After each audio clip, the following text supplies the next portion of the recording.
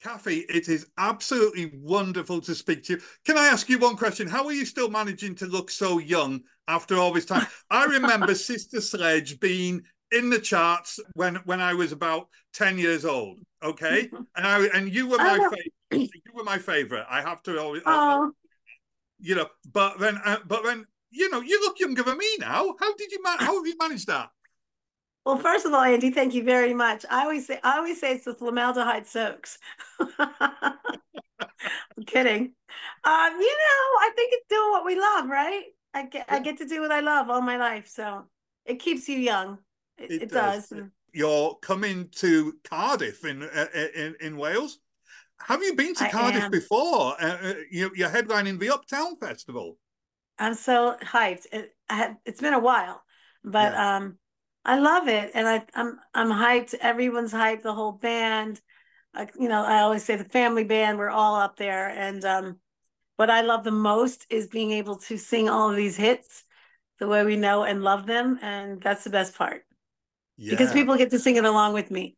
For anyone who might not be familiar with the Sister Sledge story, give me a little bit about where you all came from and how you came to be, so to speak. Well, we're originally from Philadelphia. I live outside of Philadelphia now, East Coast in the United States. Um, we're all from Philly. Will Smith, Jill Scott, that whole thing, Philadelphia sound.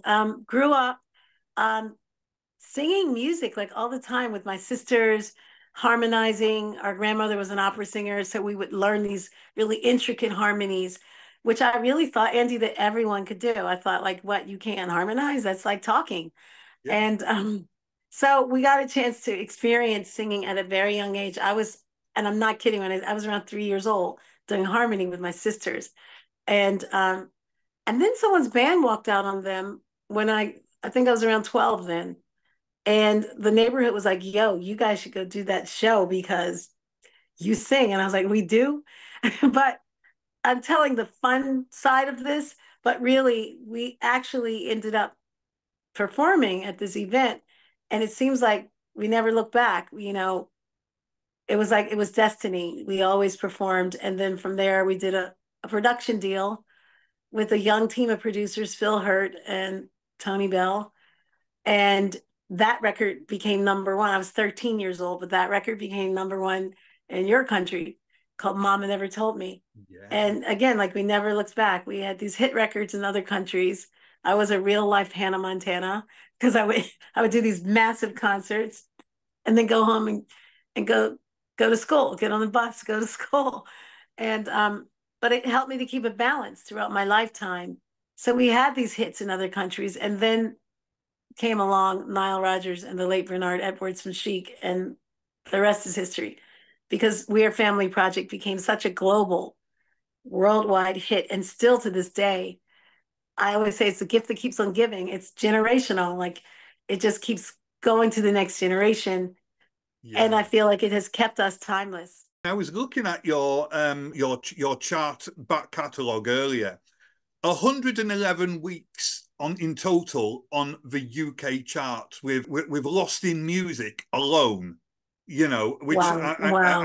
I mean that was three separate occasions that charted over here. We Are Family charted on four separate occasions as well, didn't it? I mean, Yes, it did.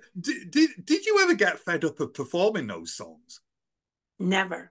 Tired? No. No. And to this day, I know this sounds crazy, but it's never the same if you think about it. It's always new because it's a different crowd. Our grandmother, who used to, again, she's the one that gave us a huge appreciation for music, and she used to mentor us. And she used to always say, never look at it like if you have 10,000 people in the audience, it's more like 10,000 individuals because each person is taking it in their own way. And so, because of that, it's new to them. Even if Yeah. you might have seen me sing it last week somewhere, but this whole performance is totally different from what you saw before. And so it keeps it relevant.